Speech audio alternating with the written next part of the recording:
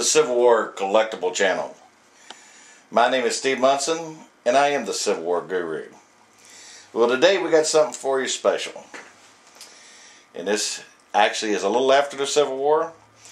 But what we have here is a Custer, as in General Custer, carbine of the Indian War fame. This is a model 1873 Springfield carbine. And this is the carbine that they took into the Battle of the Little Bighorn. These things were made famous through the Battle of the Little Bighorn. Now there's several models of Springfield carbines, but this is the first model. This is the model 1873. There's some unique features on the first model 1873, and there's things that will indicate that this is a first model, and I'll show you what those are.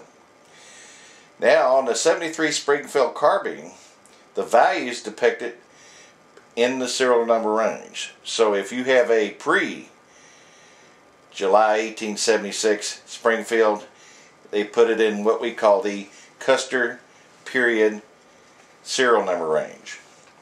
But then there's the Custer carbines that are actually in the range that the ones have been proven to be used by Custer. Picked off the battlefield, recaptured by the Indians, and this is what one of these, or this is what this particular gun is. First thing we're going to talk about, the 73, is when you cock the hammer back on the Custer period, 2 clicks. Later period, 3. The next thing you want to look for in a Custer period carbine is when you open the breech block up, the 73 has the high hump here, which the later ones don't have that type of hump in it. So that's number 2. Number 3 is the sights. And this has the first model long range sights on it, and of course the standard blade sight.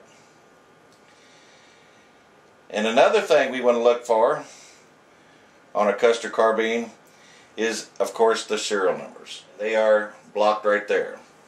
This particular serial number on this gun is 17,556. But after the battle, they went up and picked up all the broken guns because the Indians carried off the good ones. And they kept good records.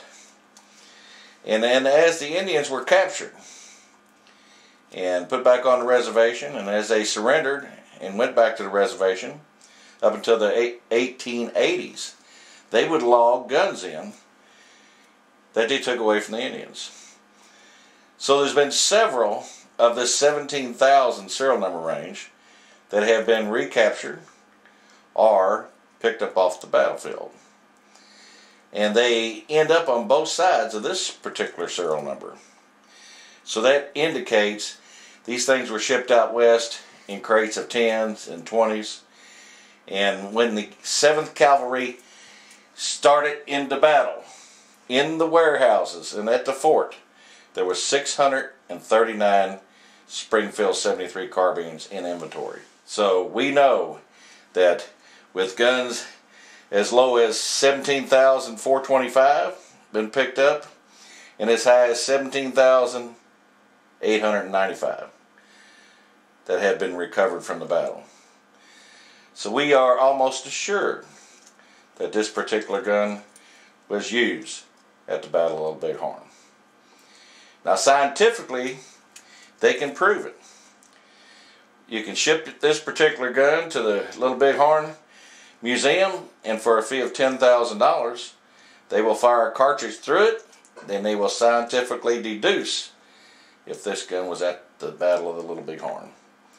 The value of the Custer range guns start at anything made prior to July of 1876. An average condition, they start around $2,500. And they go up to $3,500, $4,500, $5,500, depending on condition.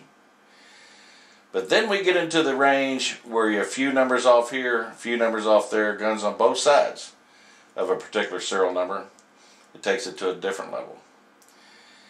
it could take it up to the $25,000 range. And then the guns that are actually, beyond a shadow of a doubt, 100% proven to have been at the Battle of the Bighorn, they'll value into the $100,000 range.